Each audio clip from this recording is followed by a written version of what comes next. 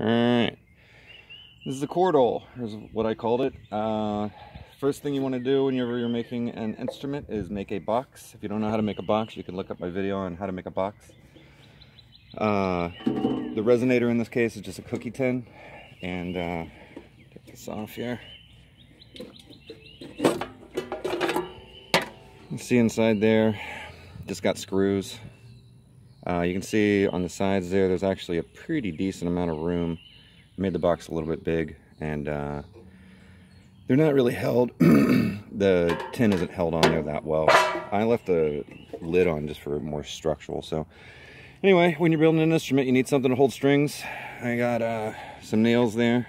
You need a bridge and then some sort of nut. The bridge here just kind of sets directly on the tin.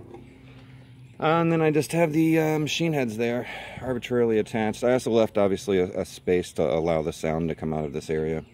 You can see in there, originally I was going to have 8 strings. It was just too much for the shape of the box. It wasn't structurally sound enough. And then I put in, like trim pieces to make it all look nice. You obviously don't have to do something like that. And that's pretty much it. I mean, this is really basic design. I don't know anything about making instruments when I decided to make these. I just kind of winged it. And I think pretty much anyone can do it, so you should give it a shot.